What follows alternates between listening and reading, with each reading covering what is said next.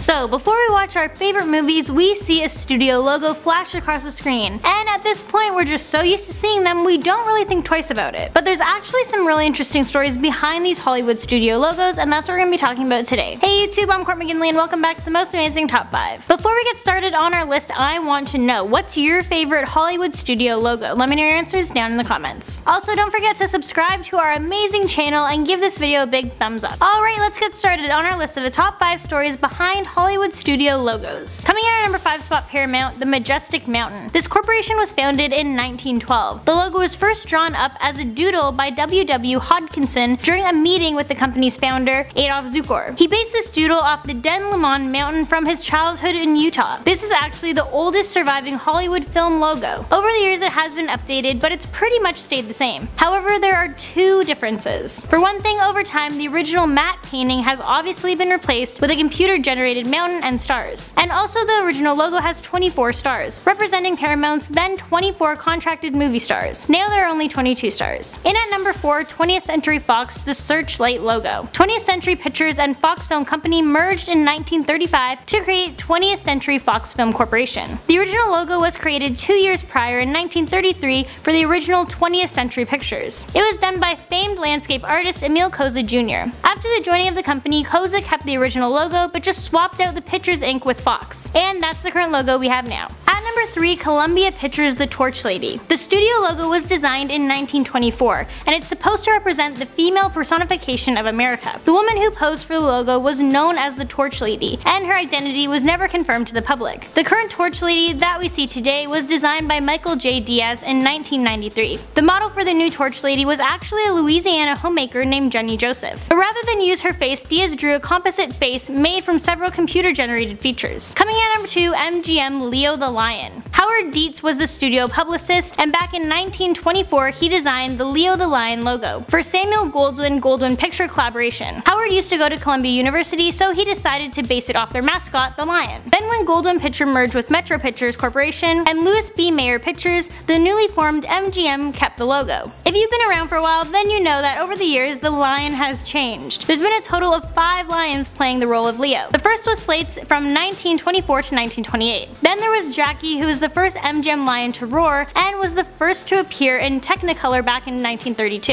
And the third and most famous lion was Tanner. And at number 1, DreamWorks SKG Boy on the Moon. In 1994, Spielberg, Jeffrey Katzenberry, and David Geffen got together and found a new studio called DreamWorks. And that's where the SKG part of the logo comes from. So why the boy on the moon? Well, Spielberg wanted the logo for DreamWorks to be reminiscent of Hollywood's golden age. So they came up with the idea to have a computer-generated image of a man in the moon, and they would have him fishing. Then Dennis Muren, who was the visual effects supervisor and often worked with Spielberg on his films, suggests that a hand-painted logo will look better. So he asked his friend Robert Hunt to paint it. Hunt did so, but he also made up an image that he thought would be a better fit, and that was the young boy sitting in the crescent moon. He actually modeled the young boy after his son. He sent back the drafts and Spielberg ended up liking his version better. And that's the one we see today. And there you have it, that's the top 5 true stories behind Hollywood studio logos. Thank you guys so much for watching, and I'll catch you in the next one.